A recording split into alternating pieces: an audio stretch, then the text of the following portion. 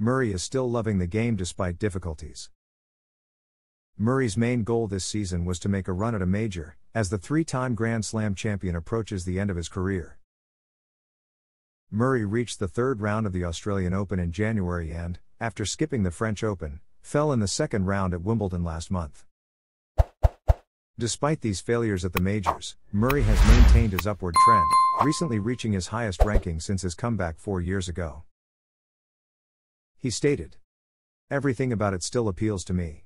I enjoy my work, training, and striving to develop and become better." Murray was defeated by 19th seed Grigor Dimitrov in New York, by 6-3, 6-4, 6-1 in the second round of US Open 2023. Please give this video a like, share it, and subscribe to our channel.